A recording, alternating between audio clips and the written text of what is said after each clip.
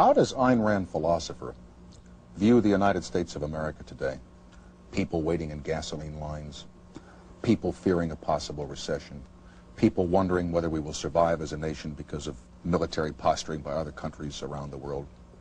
Tell me how you feel. That's a pretty big statement right there. But first of all, to sum it up, I feel that this country is being destroyed by its philosophy, specifically by its universities. The most dangerous thing in this country today are the universities, because they're teaching the kind of ideas that would necessarily have to lead to the destruction of this country.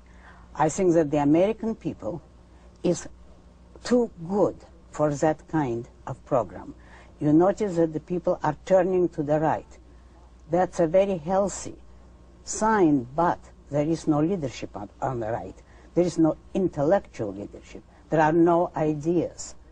And it's very possible that the people will be defeated for lack of proper intellectual leadership.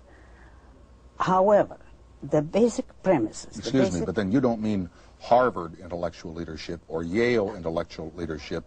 I mean a Harvard that would be preaching American ideas, more specifically reason, individualism, capitalism.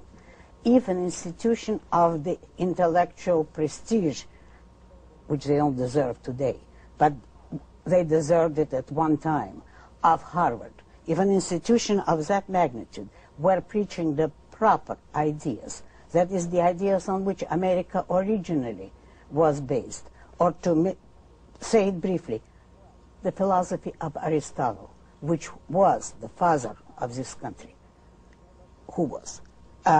if they were doing that, you could have the biggest renaissance in the world, still not too late even now.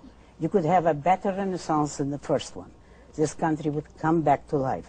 But today, when all those institutions from Harvard on down are preaching collectivism, mysticism, and above all, altruism, self-sacrifice of yourself, the giving up, the resignation, all the disgusting kind of ideas that the whole world has been nurturing for centuries, when they do that, this country can't survive. Can you be a little bit more specific? I've never been to Harvard. I've never been to class there, but can you give me an example? That's your advantage. Oh, thank you. Of how they are teaching sacrifice, how they are teaching altruism?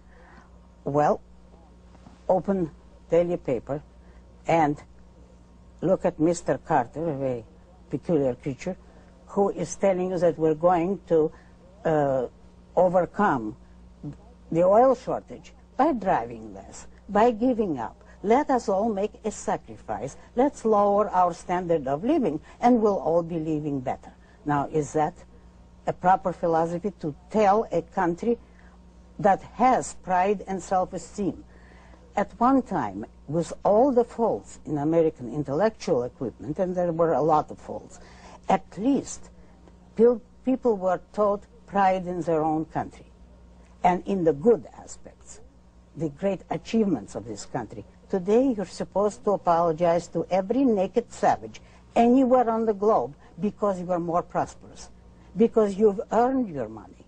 You have to feel guilty and apologize for it, while he hasn't and doesn't intend to learn from you. He just wants your money. That's what we're being taught.